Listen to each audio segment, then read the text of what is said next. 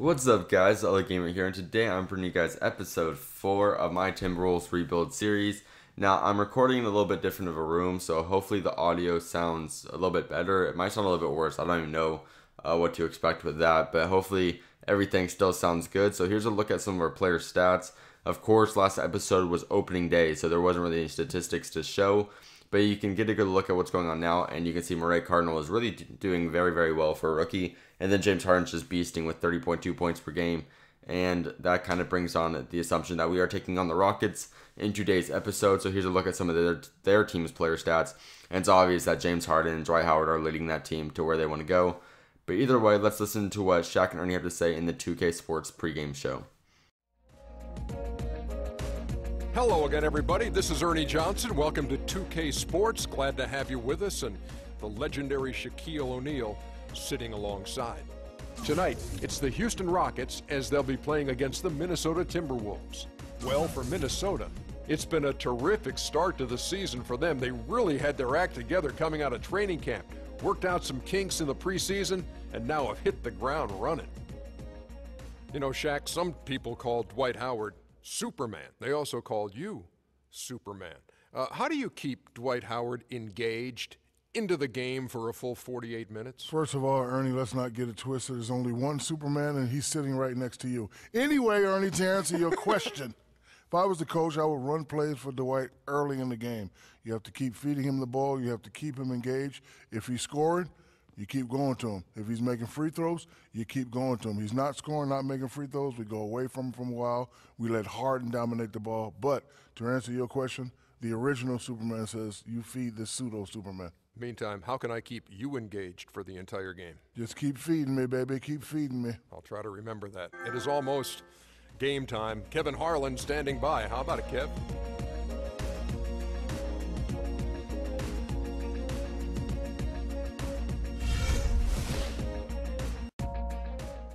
Alright, guys, so the pregame show is over, and tip-off is underway here at Rocket Stadium down in Houston, actually known as the Toyota Center.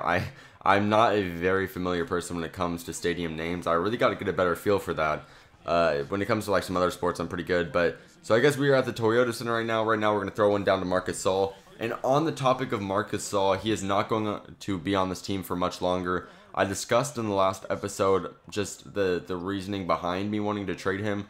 He's only averaging 10-8 or 12-8 or something like that. And we are paying him $20 million a year. Now, with my personal belief, you got to be averaging at least 20 and maybe 11 as a center if you're going to be paid $20 million a year. And he's barely even averaging half of those numbers. So I figure there's really no way that I'm going to keep on to him with a $20 million contract. So on that note, not based, but on the next episode, Marc Gasol will be traded. You guys will see the trades we have made. We make two very, very big trades in the next episode, so make sure to stay tuned for that one. I think the players we get are going to make you guys really, really happy. But on the topic of this video, you see right there, JJ Wilcox hits the 3. Now, Wilcox has been one of my favorite players to play with because this guy has just been dominant in every aspect of the game. He's been very, very good, of course, driving the paint. That was kind of the idea when we got him. But something that surprised me is his ability to actually shoot from outside the court. I didn't expect him to be a good shooter coming into the league, but he's actually doing fairly well. He's averaging somewhere between 30 to 40% from the three-point line, which is, not incredible, but I expected it to be even below that. I expected it to be somewhere in the high 20s, but he's actually averaging like in the high 30s. So that's actually very, very good. Something I've been very happy to see. And he's actually been putting on some highlight clips for you guys. You see his athleticism on display every once in a while. And I'm not sure if it's this episode or next episode, but yeah, he's started showing us athleticism a little bit more as the season goes on. But another player I know you guys have been digging is Harden, and on the topic of him, watch him drain this 3 down in another rookie's face. I'm not sure what that guy's name is. But yeah, Harden was an absolute monster and a very, very good pickup as he hits another 3 right here. This guy could just shoot the lights out, and something that's funny is I was looking at his jump shot release. I was trying to get an idea of why his release is so fluid, and he actually does have James Harden release form, so it's ironic that he's playing James Harden in this game.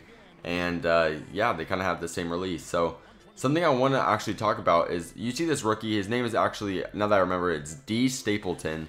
And this guy is, he just drains from everywhere on the court.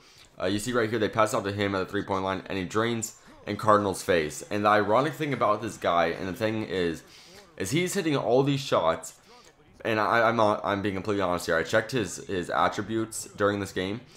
His standing mid-range is 63. His standing three-point is 60. So he's hitting all these shots, but I don't understand why.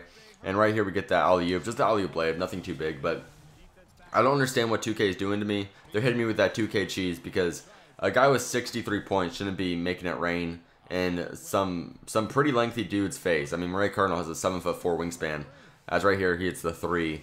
So I don't understand why this Stapleton guy is having so much success from the outside parts of the court. So I was kind of confused there. I just wanted to bring that up because I thought it was kind of funny. Right here, because you see Cardinal passing it over to Wiggins, who passed it over to Wilcox. So Wilcox is trying to get something going. He's trying to use some ISO moves. It doesn't really work out, though. Luckily, he's able to find Cardinal, who is circling back around, and he hits that mid-range jumper. Cardinal may be one of my favorite pickups. Now, I did discuss this a few episodes ago, or maybe even last episode, that Cardinal may be my favorite player that I've ever drafted. And you guys are getting a display of that right now. You see he hits another 3. And this guy, honestly, I feel like I'm playing with Kevin Durant when I'm playing with Cardinal. And even though Cardinal's a lower overall, he literally plays the same way because he's such a dominant player. That's right there. We get that alley-oop to Andrew Wiggins. So Cardinal is just an absolute monster. I'm having tons of fun playing with him. So, yeah, I hope you guys are enjoying watching him just put on a show. I mean, he hits another 3 right here. This time, absolutely in just a dude's face. The guy was like breathing on him, and Cardinal, he was pulling a Lance Stevenson, and Cardinal slow managed hit it in his face. So this guy, and he's another 3 right there. So Cardinal is just, he is the man. He's averaging, I think it was 16 points per game when I showed you. So if you can average somewhere between 16 and 20 your rookie season, I'm pretty sure that puts you among, the ranks as probably a good future scorer. Of course, if Cardinal ever hit his prime, I expect him to average somewhere between 24 to 25 points per game. That's the type of player he is, and that's some pretty dominant statistics if you ask me. So I'm very happy with my decision in the draft of picking Cardinal and the support, that you guys have been giving me through that draft and all this stuff. So, you see, we hit that free throw. We're up 50 to 49 at the moment, and that's not a very comfortable lead. So we're trying to get something going, trying to extend that lead, and J.J. Wilcox is going to put his athleticism on display by cutting or making it look like he's going to cut right, then actually cutting left and getting that nice little kind of like, I don't know what you call that dunk. He started on one side, finished on the other. But either way, he's going to hit a 3 right here. So he's got, I think it was 6 straight points or something like that. He went on a little bit of a roll right there. And he's actually showing showing off his ability to hit from long range, which is something we didn't really expect much of. But you see right here, Stapleton actually does finally miss a shot. You didn't see much of that because this guy was draining for some odd reason. But then right here, James Harden manages to get the offensive rebound. And James Harden at the free throw line is pretty automatic. And he's going to hit that free throw. So you see right here, we're only up by 8, but the game is basically coming to an end. Although James Harden hit that, that kind of fatality type 3, he just tried to keep his team looking good. It doesn't really do anything for them. I basically shoot that full court shot just to be kind of a douche because I wanted to run up the score. It really didn't change anything. I kind of wanted Cardinal just to get more points. So I figured, why not try to check up a full court, see if he hits it. I mean, he hit basically every other 3 that game. For all I know, Cardinal's so freaking good, he could probably hit it from full court every once in a while. But either way, if you guys enjoyed this video, please click the like button below. Make sure to comment your opinion of this series and what I do to make it more interesting. Also, make sure to share this with your friends so we can get as much support in the series as possible. And make sure to subscribe if you have not already to stay tuned to this series and the other series I got going on my channel. Thank you guys for watching, and peace out.